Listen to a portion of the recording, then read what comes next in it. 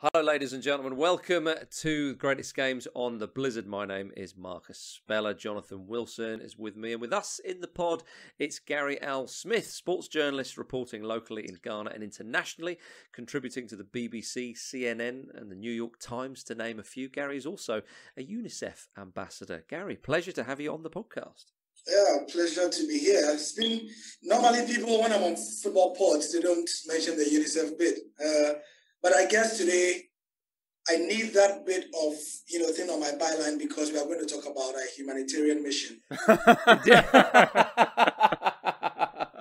Indeed. Well, I like to let people know as much as information as possible, and it makes you sound very important indeed. Well, Gary, today we're going to the 5th of February 2015 to the Africa Cup of Nations semi-final between Ghana and Equatorial Guinea, which finished 3-0 to Ghana in what would be quite an explosive evening's entertainment, I suppose you could call it. Why have you chosen this game?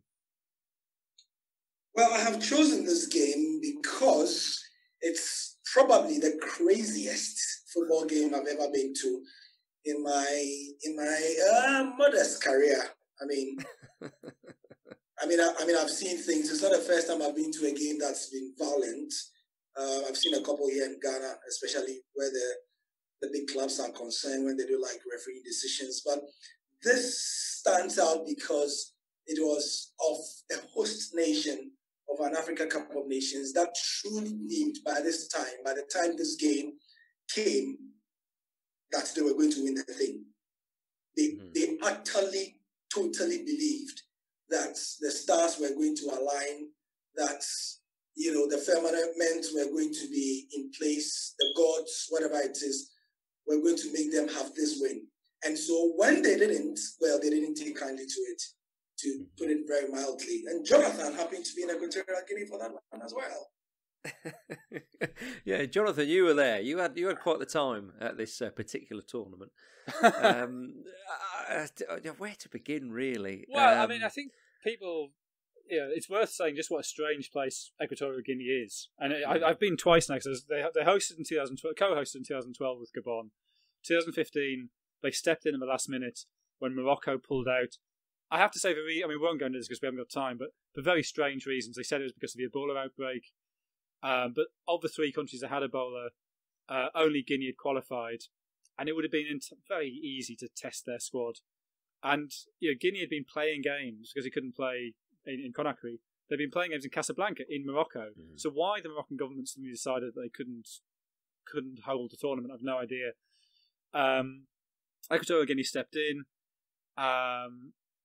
And very, very strange things ensued. So they've had a dictator, Teodoro Obiang Nguema, who seized power from his uncle in 1978. And Equatorial Guinea is by GDP per capita is one of the wealthiest nations on earth. I think it's like 7th in the overall list. That's incredible when you think about it. It's sickening. It's absolutely despicable. It's got an incredible amount of oil, but it's all owned by the Nguema family, and so there's intense poverty, and a really brutal and repressive secret police, and just the excess of the ruling family is extraordinary. So the son of the president, who lives in Paris, he just bought some cars, Bentleys and things, just to put outside his apartment, just to look nice. He took some French journalists out and bought 30 seats in an afternoon just to show how rich he was. I went, just during this tournament, I went looking for a monkey reserve, monkey sanctuary, that I never found. But while we were driving about in the interior around Mount Cameroon, which is on the centre of Bioko, the island, so Equatorial Guinea is sort of split in two. There's the island bit, Bioko, and then there's the mainland, which is very small. And we came upon sort of the presidential palace, which is enormous, just in the middle of nowhere. So it's a very, very, very odd country, and I think the level of repression makes what happened in this game even more extraordinary. Would have been anyway. Yeah.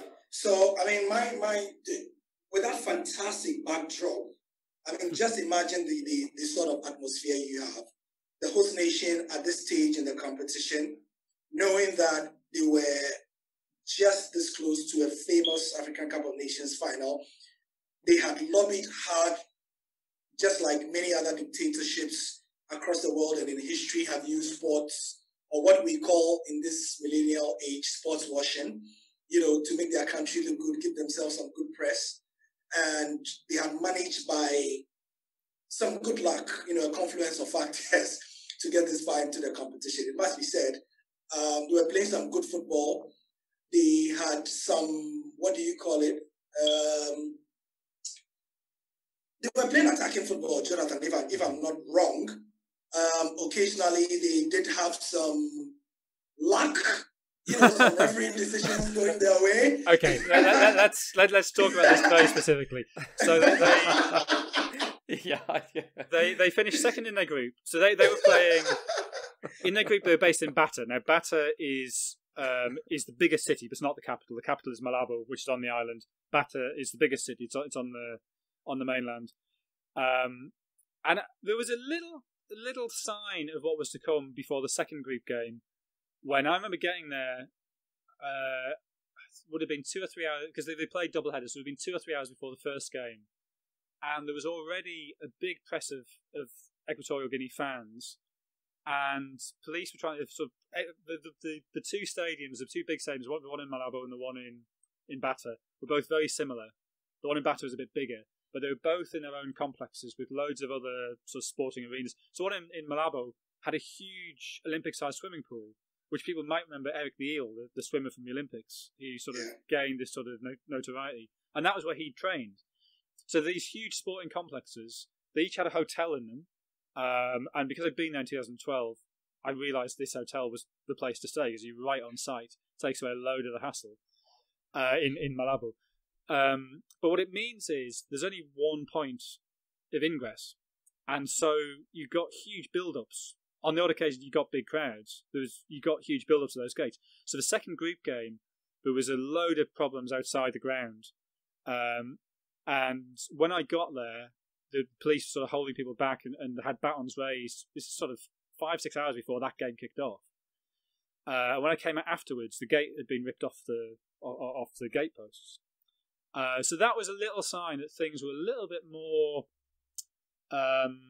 people were not quite as repressed as they had been 3 years earlier, put it that way. There was not quite the level of control. But they get through the group in second place, won one game and drew 2. And that meant that I think they should have been playing their quarterfinal in Ebebien. Now, Ebebien's tiny, and they hadn't used that in 2012, and they hadn't used Mongomo in 2012. Now, Mongomo's where Ghana played their group. They lost to Senegal in their first game. They went through winning the 2 games after that. And the pitches in those 2 stadiums were terrible because they'd been laid sort of 5 or 6 weeks before the tournament. So you couldn't play football on them. And then they decided that you couldn't have Equatorial Guinea playing in Ebebien because the stadium's too small. So they decided to move all the quarterfinals to Malabo and Bata. So this is all done at the last minute. So they had this game against Tunisia, this quarterfinal in Bata. And that Tunisia team were a horrible team. They were physical, they were cynical, they were the kings of shithousery. And the thing is, they were quite a good football team. They could have just played football. So the first half of this game, Tunisia commit 19 fouls to Equatorial Guinea's 4. So you can see how they're playing. Second half, Tunisia, 20 minutes to go, they get the goal, they're 1-0 up, and you sort of think, well, this is done. And Tunisia are the kings of killing time. And you sort of, they're wasting time, they're feigning injury, they're in the referee's face. There's this magnificent... well, no, let's deal with the penalty first. So in injury time, there is a complete nonsense of a penalty given. Oh, it's Ivan Bolado, the Equatorial Guinea player, has the ball sort of... He's going towards the goal line. He's way to the left of goal. He is inside the box. And it's Makluti sort of... He's near him, a little bit of jockeying, and down he goes. And the referee, Rajinder Prasad Sechen, gives the penalty. And I remember in the press box... And it's very rare this happens, that you get a universality of response. I remember when Germany got the 5th against Brazil in 2014, And I remember everybody in the press box had the same expression on their faces, open mouth, looking around. And this was similar. Everybody simultaneously burst out laughing. It was a penalty that was so bad. The decision was so awful. It was just funny. And it was all kinds of conspiracy theories that Equatorial Guinea had been told you will get to at least the semi-final or you'll get to the final or whatever. Yeah. I actually think what happened was Seychelles had just gone, I'm so sick of these Tunisians. I'm just going to give it. Oh, it was very much when he went down. You could almost hear the referee go, "Thank you very much." You know, and he got suspended for it afterwards. You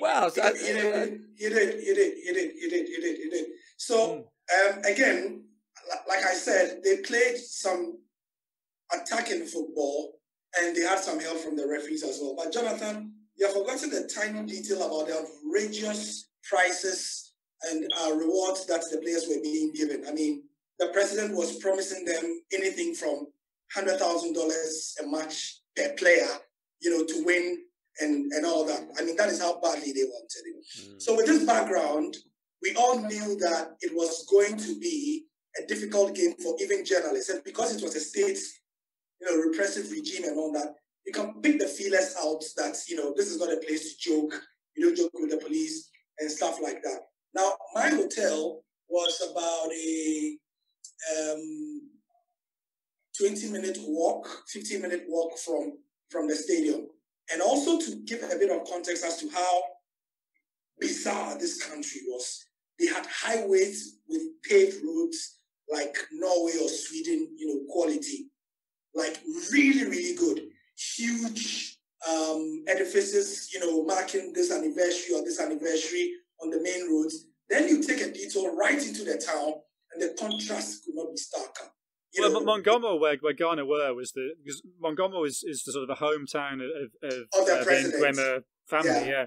And so Montgomery, it's basically a village, and it's very, very poor, except it's got this huge Italian-style clock tower in the middle.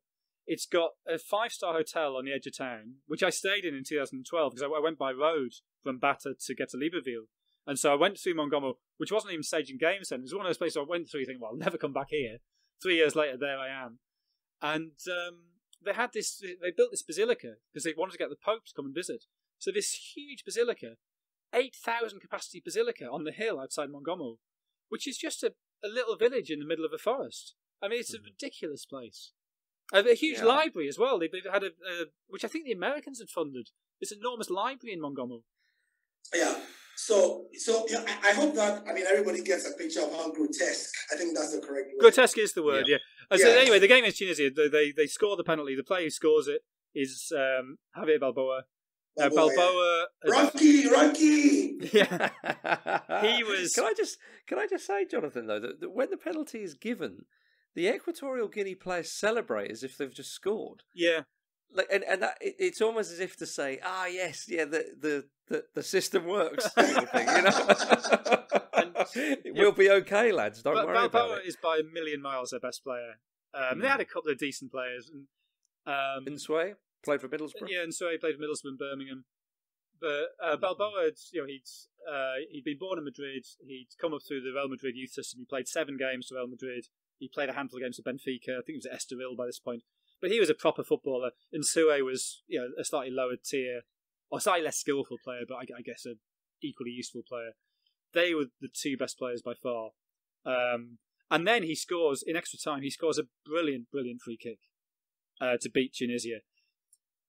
But this game, the celebrations afterwards are like nothing I've ever seen before. So the next morning, we go to the airport in Bata to go to Malabo for the quarterfinals there. And everybody is drunk. Literally everybody. Our taxi driver was drunk. Everybody at the airport was drunk. Security at the airport were drunk. And we went to check in.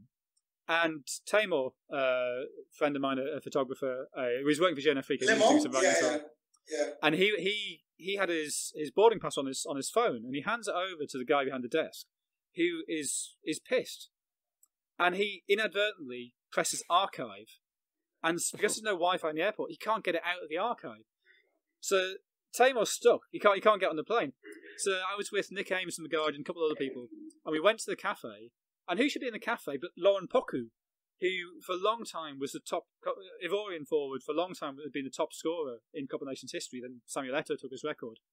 So we're sitting there having this nice chat with Lauren Poku, doing this interview. And he's since died, Poku. And great privilege to meet him. And we eventually saw half an hour later, we think, oh, now Taymor's getting on. And we go back, Taymor's in the seat, like where the woman checking him in should have been. And he's doing it himself because everybody else is too drunk to manage the computers. Oh my goodness! I mean, the whole thing is so. On the one hand, it was very touching that they were so excited about, really their first ever sporting achievement, certainly in football. But on the other hand, it did create this dangerous expectation. Mm-hmm. Indeed, yeah. Well, let's talk a little bit more about that after a quick break, gentlemen. Back in a moment. Welcome back to the Greatest Games on the Blizzard. Now, Gary, we've talked a lot about Equatorial Guinea and the situation there. It's important to set that backdrop because what happens in there, you immediately understand. Because, of course, like I said, my hotel is 15 minutes away. So I set off early, about 3-4 hours before the game. I walk, get close to the hotel. Then I see a police presence there. And I remember something somebody had told me, always go along with your passport. Carry it always. Mm-hmm. Then, instinctively, I just check my backpack and my passport is not there. Mm-hmm. In a dictatorship, a repressive country, where a policeman can grab you and say, where are your documents? If you don't have it, he's beating you instantly, like no questions asked. Mm-hmm. So then, the decision about, because I see people running, and like Jonathan has said, I mean, it's a huge game. Everybody wants to see the players. And so even 3 hours to kick off, the place is filling up really quickly. I make a quick mental calculation. Do I go to the stadium without my passport? Or do I go back to the hotel, go and get it, come back and risk joining a longer queue? Common sense, takes over at this point. And I just decided to risk it because I'll leave it at the gate anyway, because I figured that if I show up at the gate and I have my passport and my tag, they're going to let me in faster, right? So I go back to the hotel and I am told that the woman who is cleaning my room, because I have left like 15 minutes before, the woman who is cleaning my room says, I can't come in until she's done. I mean, this is my room. This is my room. So I wait a while, she's done, and then I go in there and pick my passport and come back. So when I come back, I meet this humongous crowd. I mean, long story short, pushing, shoving, the few words of Spanish, because, they speak Spanish, and that I can master. Then I get into the stadium as well. So that's one level of stress already done. Then, everything else, the internet is half working. Typical African Cup of Nations fare. You're looking for the password, you can't find it. You have to use your phone Wi-Fi as a hotspot. And this is, not 2020. This is Equatorial Guinea.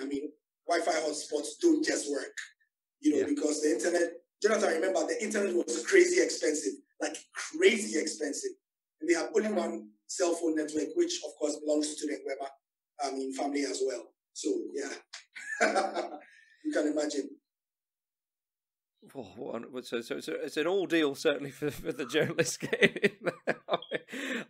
My goodness. So, what I'd like to ask you, actually, Gary, as loath as I am to go away from the kind of the kind of experiences of getting to the ground and the political climate and all that kind of stuff, was we haven't actually mentioned Ghana, the football team themselves, managed, of course, by Avram Grant. There was a number of players that fans of the Premier League will be familiar with. You had Andre and Jordan Ayew in there, Daniel Amati in there, young player. Christian Atsu, of course, had a great tournament as well.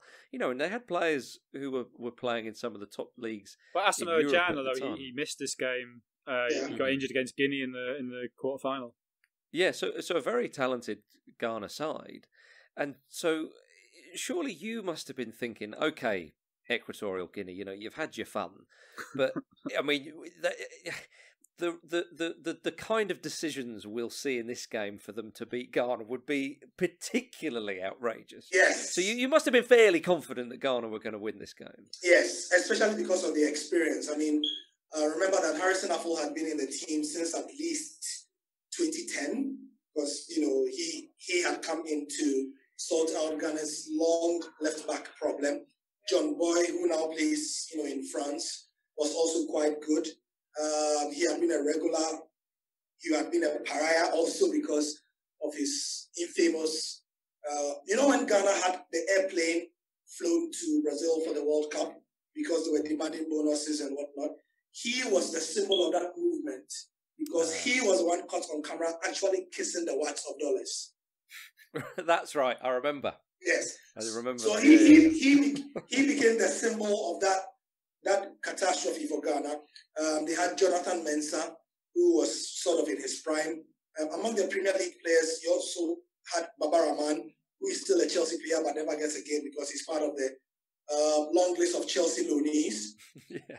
Then Mubarak Wakaso, Efriye Akwa, Christian Achu, Jordan Ayew, Andre Ayew. At this time, Jordan was a hugely divisive figure in Ghana because he was not as consistent as he is now. His talent was there, his potential was there, but people didn't really trust him. But in the absence of Asamoah Gyan, there weren't a lot of options. So that was Ghana's team. And then Equatorial Guinea also had Ofono, who was a reliable goalkeeper, one of their better players. Evuwe Imbele. They had Rui, Ruben, a guy called Keke, which was his nickname. Ivan, Elon Balboa, Ivan Edu, and then Emiliano Usiwe. So close to what was their best team as well. And that is how they lined up. But the context, I remember the pre-match previews was about how Equatorial Guinea, and especially the state-run media, so they riled the people up, just to get them emotionally charged, and which is why later you see these scenes. Equatorial Guinea were ranked 118th in the world, and Ghana. We were always doing well and all that. So this was the background to it. The second Africa Cup of Nations semi-final. The first one had been played, and so they were expecting that they were going to be in the final. And then kickoff happened. Ghana were red-hot favorites. But Equatorial Guinea really failed. It was just as the journalists who in our minds knew that, come on, we're not going to win this. But of course, we couldn't say that. Jonathan, what were your experiences going to the ground and soaking up the atmosphere? Did you think that there was trouble brewing? You mentioned that earlier on in the tournament that you felt that there were tensions. Yeah, to be honest, it was only in retrospect I sort of saw any significance in what happened early in the tournament. I just sort of thought it would have been bad management. There'd been a bit of a crush developed, and there was one story which disturbed me, which is an Al Jazeera journalist said he'd seen a fan with a gun, but I didn't know. I didn't entirely believe him, to be honest. Jonathan, this was Equatorial Guinea. Anything was possible. Yeah, anything was possible. Yeah, but so the Cote d'Ivoire had beaten Guinea. Not Guinea. DR Congo the day before in Bata. So Nick Ames and I were both there from the Guardian. So we just tossed a coin for who covered which game. We were both going to both games, but who actually wrote the report. And the way it fell, I did the first semi, which was a mistake. As it turns out, well, for me, great for Nick. And so I was just here doing Blizzard work. So we must have flown in the morning of the game, but I still had my room in the hotel, which was 150 yards from the ground. It was within the same complex, so getting to the ground was very easy for me. But, and I'm sure Gary will remember this, the press box was tiny. It was 2 rows of seats. I guess maybe 50 seats total, maybe 60 pushing it. And then there was the radio cabins. So we'd managed to, early in the tournament, we commandeered one of the radio cabins for basically, Brian Oliver, the legendary former sports editor of the Observer, who did loads of Cups of Nations. This was his first one back after a while away. And I don't know if you remember, Gary, there was that very fierce Nigerian press officer. Yeah. I can't remember her name, who ran things there. But Brian charmed her in the first week. It was the most magical thing to watch this sort of late 50s red-faced British man charming this kind of absolutely ferocious Nigerian press officer. And every press conference followed exactly the same pattern, where Brian would be sat in the middle of the front row, and she would go, right, first question, and she'd pretend to be looking around the room. Brian. Every single press conference, Brian got the first question, and somehow he persuaded her to let the British press have this cabin, which meant that when the Algerians were there, and the Algerian press was loads of them and they were quite aggressive, there was never any fight. We just got the cabin to ourselves. The problem was Brian always took a tin of sardines to every game. So the thing just stank of sardines. Because you've got to remember, it's like 35 degrees. Is he marking his territory or something? But what we realised was there was a pizza restaurant just outside just over the road from the stadium complex. So we could ring them and get them to deliver pizzas to the cavern. So they'd have to kind of come through all these crowds of people and through all the security. But, they got through. So we could get there several hours before kickoff and get them to deliver pizza sort of half an hour before the game started. And that was, but for some reason, the semi-final, we couldn't do that. So Nick and I were sat outside. Because we got there early, we were middle of the front row, which turned out to be a mixed blessing. Mm-hmm.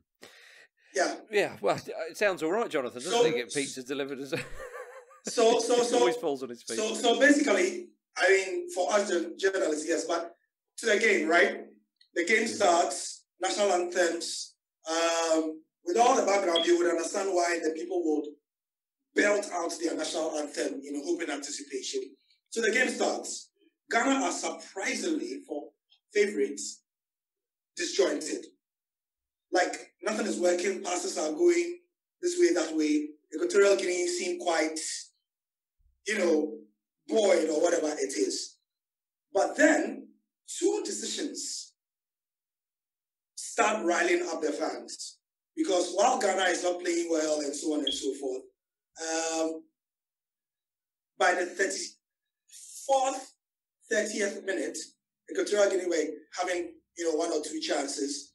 They were not converting. The crowd were whooping and hollering and all that. The ref gives a decision that they are not happy about. I think it was the goalkeeper who had, sort of come out and clattered, cleared the ball because he was feeling all very heroic, like a keeper sweeper. And the ref gave a foul in favor of Ghana, So they were not happy about that at first. And then, I think on the 35th minute, Ghana had a penalty. Ovono charged off his line again when the ball was coming. And then Kwesi Appiah, the Ghana striker, is fouled. Now, quick anecdote about Kwesi Appiah. Avram Grant had just called this guy, who was in League 2, by the way, and he was playing in the Ghana national team. Now, here in Ghana, because of how proud we are of our football heritage, it is almost heretical that a player from the third tier of any country in the world should be in the national team. I mean, people believe their national team is that good that it should be only Premier League level players in any country. Yeah. He was a real journeyman in England as well. I mean, he'd been to so many different clubs in the lower leagues. But he was at Cambridge at this point. He was at Cambridge at this point. So he was but people had liked him because he was a cool guy. He was, he never liked any trouble. And he was enterprising. He was definitely not world class, but he did the simple things. Anyway, you could clearly see he followed instruction. So he charges onto a ball. The keeper comes out to try and tackle it. He mistimes it. Jordan Ayew steps up. And even at this time, everybody knows when Jordan steps up for a penalty, he never misses. And Jordan, by the way, still has never missed a penalty for the Black Stars, for the Ghana national team. He's that good at it. So when he steps up, everybody knows he's going to score, and he scores. Now, in the immediate aftermath of the goal, Marcus, here's the interesting thing. The Ghana players are celebrating, and I remember the journalists screaming at the Ghana players, "Get back, get back!" So inadvertently, they alert the Equatorial Guinean players that, oh shoot, these guys are not ready. They put the ball in the center line and pass quickly. Then the ref calls them back. Yeah. This ref has balls. Because to do that against the host nation, you know what I mean? So the ref calls them back and the players are absolutely livid.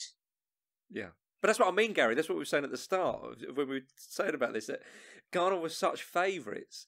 You thought to yourself, what kind of decisions is the referee going to have to make? And had he have not pulled them up for that? No, but he had to. It was the right decision because half the Ghana team was still.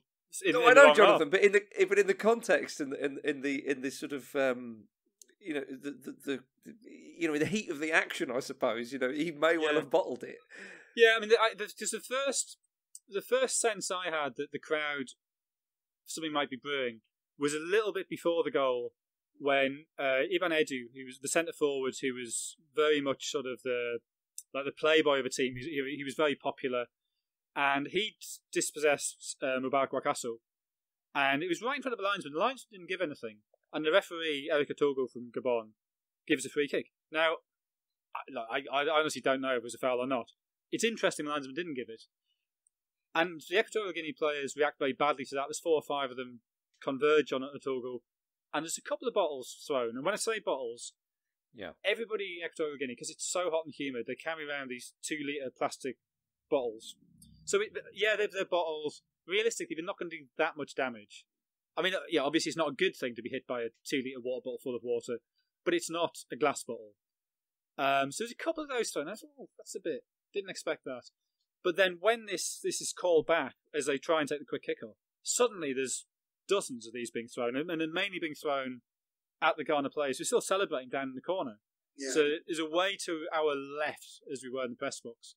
So there's the main stand opposite us. Sorry, I guess we were in the main stand, and there's a big stand opposite us. The ends are there's a running track, so they're curved quite a long way from the pitch. The Ghana fans, of whom I'm guessing were 400 or 500, maybe? Does that sound about right to you guys? Yeah. Yes, because the states had floating fans. Yeah, so they were in the corner of that stand away to the left, So they were over there, but at this stage, the bottles were all being thrown at the Ghana players and just generally onto the pitch. Everything calms down, and then Ghana go and score again. So in injury time, the end of the first half, and it's Atsu, who was by far Ghana's best player in that tournament, I thought. It's actually an Equatorial Guinea corner. Really good break. He drives forward and he squares it for Wakaso to score. At which there are hundreds of these water bottles being thrown, and the only way the Ghana players can get off the pitch at half time, they gather in the centre circle to get as far away from the stands as possible. And the only way they can get off is riot police putting their shields up in the old testudo thing from the Roman army, of kind of having the shields above their heads. Yeah. And that's how they get off at half time. And so suddenly, this very repressed nation, it's as if they sense, hang on, the police can't actually stop us if we all throw bottles at the same time. Yeah. And it was a very, very strange atmosphere, because when I was sort of thinking, how are Ghana even going to get back on the pitch to the start of the second half? I don't see how this game goes on. Yeah, Gary, how did Ghana, when they got in at half-time, they're 2-0 up, and obviously it's a very, very tasty environment, shall we say. What was their reaction? How did they deal with the situation? They were really calm, and because we've explained so much, this is where Ghana actually win the game. The more riled up the host nation gets, the calmer Ghana become, because mainly of Avram Grant. Now, Avram Grant was brought in to be what, let's say, Carlo Ancelotti is brought into teams to do. Mm-hmm. When there's a heated atmosphere, you can trust Don Carlo to come and, simmer down. Right. Exactly. That's why he was brought in. Ghana had come from the debacle of the World Cup, money being flown to Brazil. Everybody hated the national team here in Ghana. They were at an all-time low in terms of support. They had been on TV before the tournament, begging the country, people in the country, to forgive them, that sort of thing. Now, Grant basically, we are told later, he calmed them in the dressing room and told them, guys, we've got this. Play the ball around, don't do much, and just keep going at it. So they are calm. And they can sense that they've got this in the bag. At this point, their concern is for their safety. So that's how the second half begins. So that means even to get on the pitch, they have to have a riot police, so you got the tunnel, and the riot police then kind of make the tunnel longer with their shields. And what I thought was really impressive was Avram Grant walked out first. Yeah. He led them out, and he doesn't look at anybody. He just walks straight ahead, and there's bottles landing all around him, and he just walks through it. And I sort of thought, Avram Grant's got quite a mixed reputation in Britain. but that was genuinely heroic and genuinely brilliant leadership. Mm-hmm. Well, his leadership can be quite hands-off. He was criticised, wasn't he, when he was Ghana manager for being a little bit too hands-off. But there, I don't want to say hands-on approach, but he certainly, as you say, Jonathan, showed leadership qualities. Every Ghana player you speak to about Avram Grant will tell you that this criticism about being hands-off was only because he never stayed in Ghana. He preferred to coach the team from abroad. Now, we only saw him in Ghana on Sky Sports because they invited him into the studio. He'll be talking about the Premier League, Chelsea boss. So it always riled people up that this guy should be here watching the local league. You know what I mean? Scouting for players. Yeah. But when he came, the players all loved him because he knew how to, as a man manager, he was fantastic. One of the best we've had in recent years. So, the second half continued in the same vein, and we basically knew that the game was done and dusted. Andrea, you scored on 73 minutes, by which time things were actually going to, and then just around that time that we started really feeling that, hang on, something bad is going to happen. Yeah, do you know what was interesting is that the way Ghana celebrated that third goal, where they're all sort of dancing around, I don't blame them for 1 second, because it's essentially sealed their place in a final, and they've taken a lot from the Ho fans. But I did think it was what would be the word? I suppose a slightly ballsy celebration with bottles flying around, and they were all dancing. Yeah, I know what you mean, Marcus, but the second half, once it began, was actually relatively calm. It sort of felt like the storm had been weathered. But then when that third goal goes in, and it's definitely game over, suddenly everything gets a lot worse very, very quickly. And so the bottles are being thrown, aren't just the plastic bottles. There's also glass beer bottles. I walked around the pitch afterwards, and there was plates. I found a bit of mirror.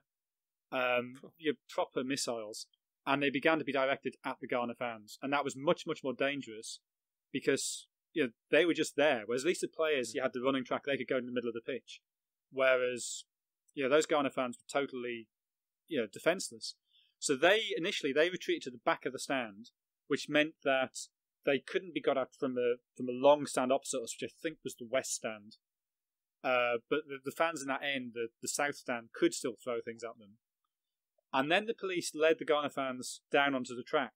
Now, there were all kinds of stories that came out that they forced the gate or something. Now, that was not what I saw. And again, when I looked at the gates at the front, they hadn't been forced. It was a bolt, but it was a magnetic bolt that could be released remotely. So either somebody in stadium security had released it, or the police had pulled it back. And so they were on the track. The police were around them, protecting them. Eventually, took them out of the stadium. They then clear the stand we were in. So there's loads of fans go along the sort of the passageway in front of the press box. And Nick, who was next to me, he was sort of packing up his stuff because obviously we realised this is get your laptop, get everything out of the way. And his laptop charger falls down into the passageway in front. At which one of these guys who's kind of being herded out the stadium by these angry riot police sort of picks it up and kind of gives it back to him. It's a most sort of remarkable, sort of gentlemanly, kindly act. But as Nick's sort of flapping, it's sort of the lead kind of goes across and swings right in front of my nose and back again. And CAF by this point have turned off the cameras, so there's no official footage of any of this. But there was a South African journalist from AP who was filming it on his iPhone from the back of the box, and he sold it around the world the next day. So the next morning, I'm in the hotel, and it had France 24 on the TV, a French news channel. And suddenly I see myself sitting down, tapping at my laptop, looking up at Nick as he's kind of panicking, flapping, putting everything away. This cable going across in front of my face, and you can very, very clearly lip read me going, "Oh, for fuck's sake, Nick, sit down." And this is repeated every 15 minutes all day. Just me going, "Oh, for fuck's sake, Nick, sit down." Well, I remember seeing the pictures back home, Jonathan, thinking, "Hey, it's those bloody English causing trouble abroad again," And then they bring in a helicopter, and the helicopter, they lower it right down over the stand, so I don't know, like 30 feet above the stand. So I mean, really, really close. So there's like this wind, and what I remember is Orange, who were the sponsors of the tournament, they'd handed out all these sort of inflatable hands and the clappy stick things, and they were flying everywhere, and there's bits of paper flying everywhere. There's a huge storm of these orange inflatables as these fans are being driven out, and then eventually they drop smoke grenades to clear it fully. But I also remember Tamor, who we spoke about having his problems at the airport. He was down pitch side because he was taking photographs. And Pepsi were one of the other sponsors of the tournament. And there was these inflatable Pepsi cans in the corners. And he was sort of cowering behind one of them as these missiles are sort of raining down. He can't move because as soon as he moves from behind this Pepsi can, he's going to be in range of the missiles. So it was really kind of, in the press box, he felt slightly insulated from it. But I could see, Tamor was in big trouble. I could see these Ghana fans in big trouble. And the most moving thing I saw afterwards was a ball boy who was, I don't know, like 8 or 9 years old, like just shaking and in tears, just absolutely terrified by what had happened. And the Ghana fans were taken out of the stadium, and in this sort of complex, they sort of put them on a roundabout in the complex, on this big grassy roundabout, and sort of they created a ring around them, which I guess temporarily kept them safe, but it was, it really was very, very unpleasant. Yeah, I mean, have you spoken to any of the fans, Gary, that were in the Ghana end, or if you haven't, how was it reported on all this in Ghana? Yeah. I mean, obviously, it was going to be reported only one way. Of course. Underdog, we are being repressed by a nation of unsportsmanlike people, that sort of thing.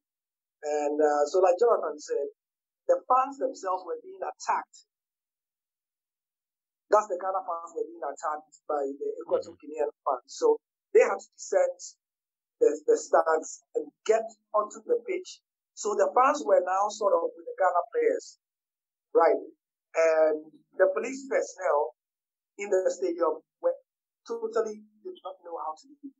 But then at a point, we saw a group of police who seemed very organized and they knew exactly what to do. It didn't occur to us, but later we would learn. But those were special forces flown from Angola. Now, Angola was also, is still a repressive regime. So I imagine the president in Guema of Equatorial Guinea, let's call Dos Santos in Angola, and said, Dos Santos, but, I need a couple of guys to restore some law and order. Everything is good, here. So can you help me? I said, I can send all my best brutal guys. Let's see what we can do. So the Angolas were the ones keeping the peace, but the Equatorial Guinean police officers were completely out of their depth, about everything that was happening. So at this time, Jonathan, remember also, all the noise, you might have forgotten, the Equatorial Guinean Minister of Sports had gone into the press box or wherever the loudspeaker in the stadium had appealed for Carl a couple of times. Nobody had minded it. Well, and the Equatorial Guinea players, to be fair to them, they were appealing for Carl, and they had been at half time. So, the players themselves, no blame on them. Yeah. So, now, there's an important point that probably annoyed the people before the match as well, because it had dominated local press. Marcus, the referee for this game was from Gabon. Now think of an England semi-final World Cup game where the ref is from Scotland, Ireland. Yeah, I wouldn't be too pleased, to be honest with you, Gary, if that was the case.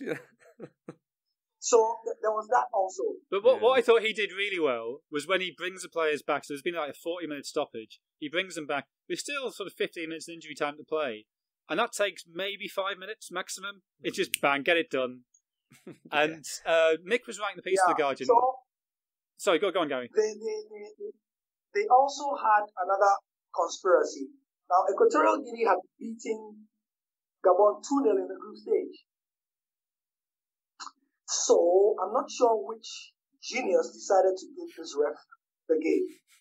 Because there were so many extraneous factors that were screaming, don't do this, because of regional rivalry. All the factors that I had spoken about as well. So, yeah. That was it. Yeah. So because Nick was because Nick was doing the report, I went to the press conference to get quotes on what players experienced. And then I was done. I had no more immediate work.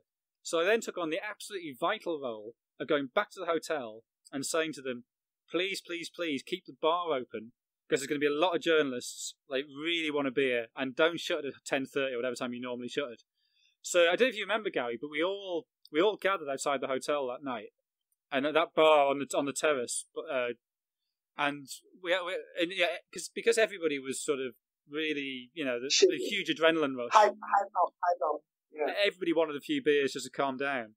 And that was the night when Nick Cavell from the BBC, he left with another guy from the BBC, Matthew Kenyon, maybe? I can't remember who it was. One of the other BBC guys. They leave, I don't know, like midnight, 1 a.m., something like that. And the next thing we know, and this is incredible, I can't believe we didn't notice this. The next thing we know is we see pictures of him on Twitter with his foot, his ankle completely in a plaster. And there was between, you had the hotel and it went up the road and there was a stadium. You turned left and there was the swimming pool and some tennis courts. And there was these big drainage ditches by the tennis courts. And Nick Cavell had just fallen on these drainage ditches and smashed his ankle.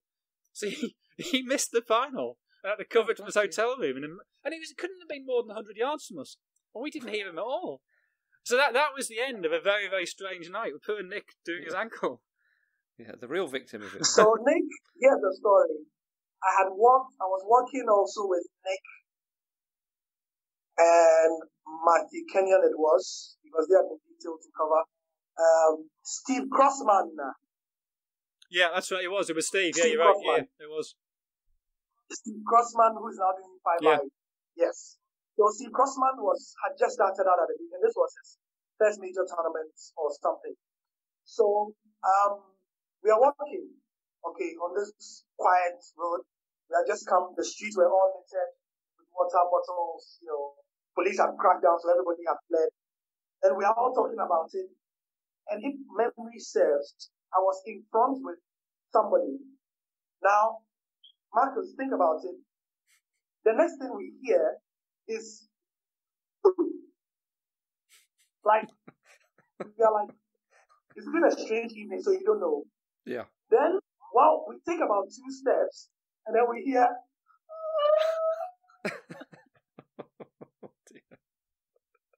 I mean, to be fair, it's not the worst sound you've heard all evening, is it? So we check in the drain, and the Cavell is kissing the drain. and he missed one of the most extraordinary penalty shootouts I've ever witnessed. Well, just on TV, of course, which was the final, of course. And don't worry, Gary, we're not going to talk about that game. We were here to talk about the semi-final, so we won't go over the Ivory Coast win. But all we'll say is that when all was said and done in Equatorial Guinea that year, it was Boubacar Barry who had the final word, as he often does. My goodness. Well, Gary, it's been a pleasure talking to you about this game and all the stuff off it. I mean, obviously the stuff that happened off the field was unsavoury, but it was very, very interesting indeed. And Jonathan, your experiences in Africa Cup of Nations is always priceless for my money. But Gary, thank you very much indeed for joining us on the pod today. Absolute pleasure. For more stories like that, do check out theblizzard.co.uk. But thank you again, Gary. Thank you, Jonathan. And until next week, ladies and gentlemen, have a good one.